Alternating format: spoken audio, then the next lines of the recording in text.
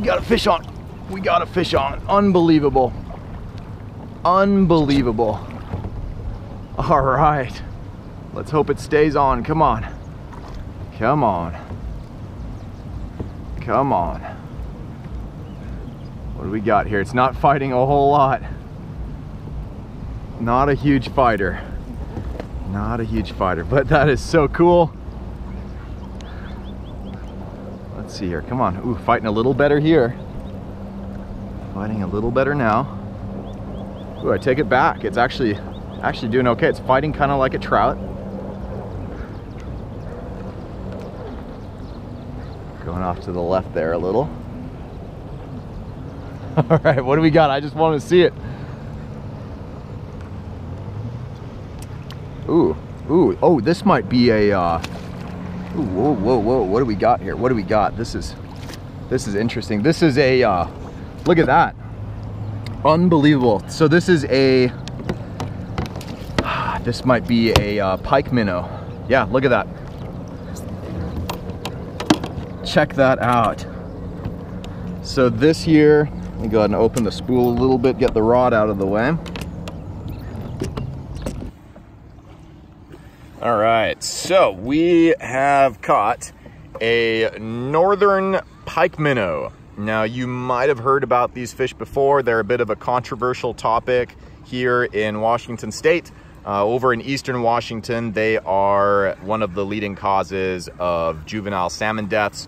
What's happening, from my understanding, is it's because of the dams over there that these guys have gotten very comfortable, and they're growing huge in size and numbers and eating a lot of the baby salmon. So what they've actually got over there is the Pike Minnow Reward Program, I think is the name. I'll link to it down in the bio where you can check it out. There's guys making 6 figures in a matter of a couple months, or literally just weeks, going over and catching these pike minnow.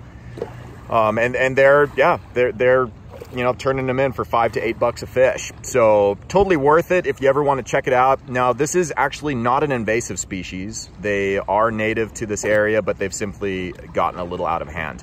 Over here in Lake Sammamish, from what I understand, they are not actually a problem, so I could let this fish go. But I did shank him a little bad with the hook, so he's bled quite a bit, so I'm not sure if he's going to survive. So what we'll do is have this guy as an experiment. The belly is totally fat and full of food, and there are a lot of salmon smolt here in Lake Sammamish right now, so we're going to test the theory and see if they are, in fact, also eating salmon smolt over here, and I would not be surprised if they are. So let's go ahead. I'll meet you guys at home, and we'll cut them open. All right, we are back home, and let's go ahead and dissect this Northern Pikeminnow, aka squawfish, and see what is inside this big fat belly here. I mean, look at this belly. This one's been gorging on something. So I'm really curious to see if it is those baby salmon, because then, well, I mean, we know that what they're saying is true, but I'm just curious how much of those baby salmon they're eating here in Lake Sammamish and, you know, Lake Washington and everywhere on this side of the mountains. So, ooh, there we go, popped something. All right, let's take a good peek inside here. Where is that belly? Oh, swim bladder. Wait a second. Wait a second. I am not seeing a big fat belly full of food. So we've got a bunch of the guts here. We've got the swim bladder.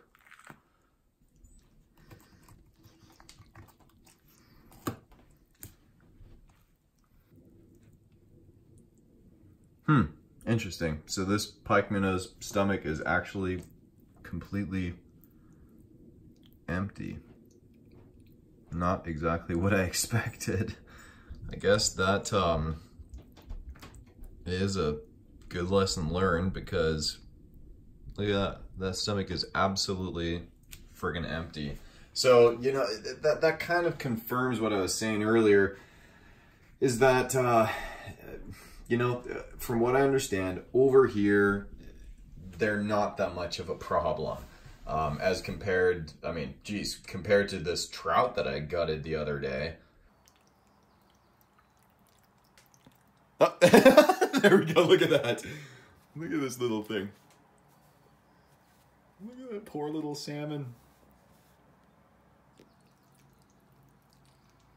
Oh no.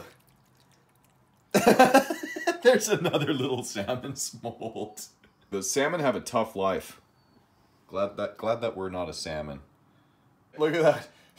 Just I thought I was done filming, but then he just puked up a couple more. So let's see, that's 1, 2, 3, 4, 5 little salmon smolt in his belly. And at the boat launch where we pulled the kayaks out, I know he spit out 2 more there. So that's 7 that he had in his belly after pulling him on the boat. And my lure was going to be an 8th one he was going to eat. So that means an 18-inch trout can easily at least fit 8 baby salmon into their belly.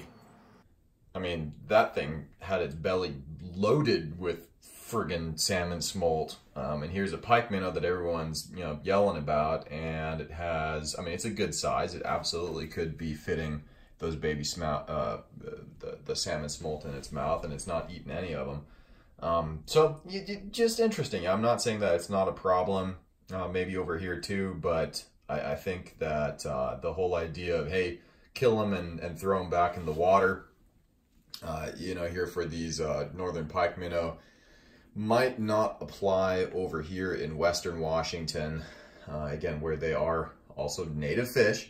It's not like these guys are invasive, and yeah, I don't think that they're necessarily out of control over here. So yeah, no hate on these little guys. So we're gonna make good use of them, maybe eat a little bit of them. You're not supposed to eat too much of these because they do have some pollutants in them, and maybe use the rest for some dog food and fertilizer for any leftovers. All right, everyone, thank you so much for watching. This was fairly informative.